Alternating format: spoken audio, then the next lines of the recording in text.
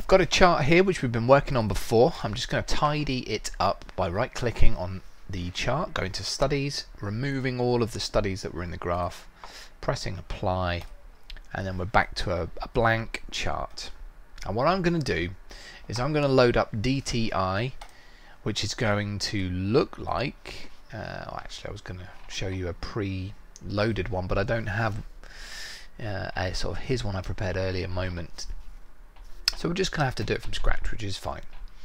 Now there's a couple of prerequisites here. You are going to need to already have contacted me on Telegram Messenger and given me your username for your account so I can add it into Sierra Charts. Okay. Once that's happened, we're ready to go.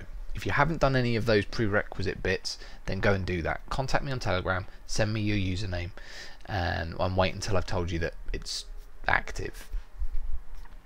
Once it's activated, just restart Sierra Charts, and then it should hopefully everything I'm going to show you now will be the same for you. Okay, if you're not sure where to find the username, go to help, click about. Your username is the account name. Also, just check this version number. Okay, mine's a 64-bit version, but I'm actually going to close this and use the 32-bit version because sometimes DTI doesn't always work on 64 bits. It does for me, but sometimes I've heard from other users that it doesn't. So I'll show you how to do that too. So I'm going to click exit. Yep, I'm going to save all of those. And in my Sierra Charts installation folder, there are two Sierra Charts.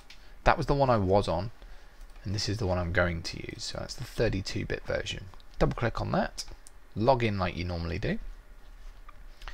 Okay, it seems I haven't used this one before, so I'll click on allow access. Click close here, and I wonder whether I can open a chart book. That was the demo I was using. It's pretty much there, but it's also on a 1-minute chart with bar charts, so it actually hasn't. Oh well. Well, let's just do a couple of the changes that we did on a previous session, because we've done all the changes in the 64-bit version and not the 32-bit version. So the changes we need to make, let's turn it into bar charts. There we go, right click, turn it into candlesticks, and we'll turn it to a 2-minute chart. And remember to do that, just type 2M or click F5 and turn that to a 2. Okay. Alright, so let's go and add DTI. We right click, we go to studies, we click on add custom study down here. And you may or may not have more options or less options in here, but you should see this here, which is DAX Trader _ DTI. Okay, click the plus sign, click DAX Trader intraday, click add, click apply. That's it. Okay, now in essence that is the indicator. That's kind of all you need.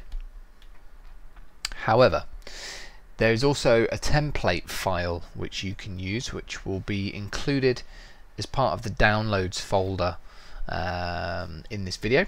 So if you want to use that, then go and get that. And then what you'll need to do, let's just show you, so I may as well just copy a version of it myself. Just go over here and may as well just grab it from my other installation folder. Should have prepared that one in advance, never mind. Which one do I want? Let's go with, I've got quite a few different versions of it. I think that one will be fine. So let's copy that one. Let's get back into our installation folder and share it up. Okay, here we go. So on my clipboard I have the file that I'm going to paste. So let's just go into demo. Let's just create a new folder here. And let's just call this template file, DTI template file. There we go. So what we're going to do, once you've downloaded and extracted this file, because it will probably be in a zip folder, once you've downloaded or you have this file, click it, copy it, and go into your Sierra Charts demo. Oh, it's not a demo folder for you, it is for me. But go into your Sierra Charts folder, go into Data, and anywhere there just click Paste. Okay. Now you may or may not have to restart Sierra. Let's test it. If we go up to Analysis, oh, I don't have to, so hopefully you don't either. But if you click that, that's the template. So that will just add a couple of extra things in. So if we right click Studies, it's added in a few of these bits as well. Okay. So what is all of this stuff and how do we use it? Well, that's a good question.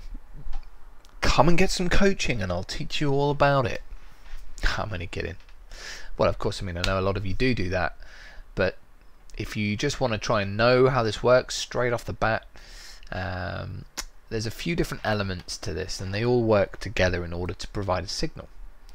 And what I'm noticing here is that, and you might be able to notice it too, is that the arrows and the lines and charts are not quite setting up the way that they should. There's probably a setting which I haven't quite yet remembered where that is or what it's doing, but like you can see here, the arrows are not lining up with the charts. They're almost lining up with a different part of it, and we need to try and figure out what that is.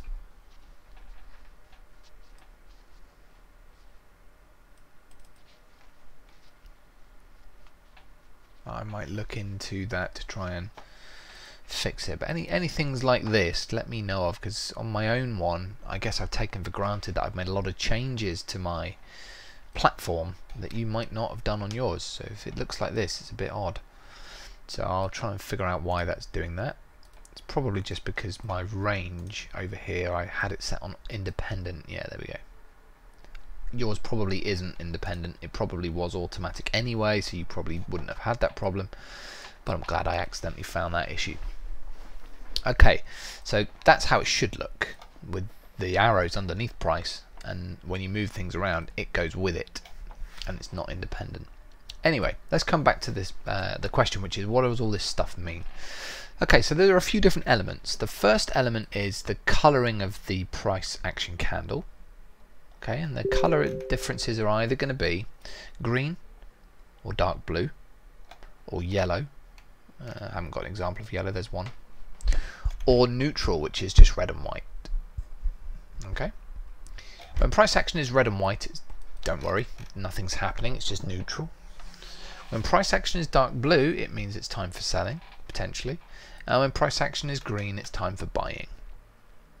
We look for situations where it turns to green or to the dark blue. And it's not often that you see it go straight from blue to green. It normally goes into the in-between stage first, you know, red and white first. But you're looking for situations where it turns from into either green or dark blue, and buy if it goes green, or sell if it goes dark blue. Okay. The next element is the overlay, so red and the green, and they run for a particular, well, they run throughout the day, in fact. So what I do is I combine them together. I look to sell when the overlay is red, and I look to buy when the overlay is green. Okay, so I'm not going to buy when it's red, and I'm not going to sell when it's green. Okay. So it's kind of like you're looking for a double confirmation. You're looking for two greens. You're looking for a green overlay and green candle to buy, and you're looking for a red overlay and, well, it should be a red candle really, but dark blue candle in order to sell. Alright. Okay, the next part of the element would be the lines and the dots.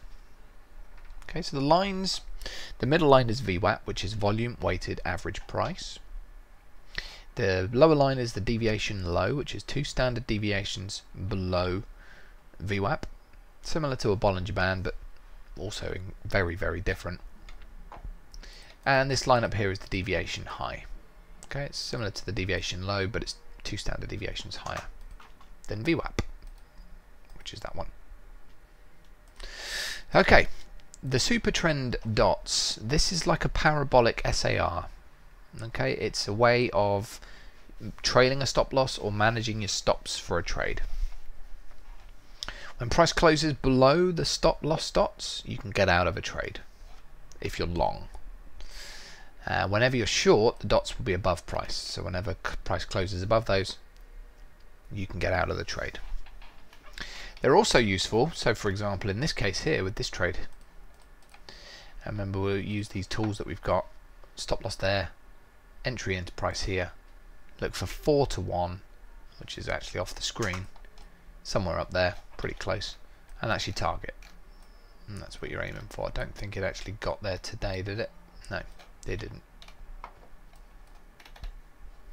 So if price was to close below these dots, you can get out of the trade.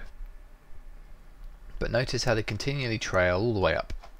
And that would have been the moment there where you could have got out of the trade. Alright.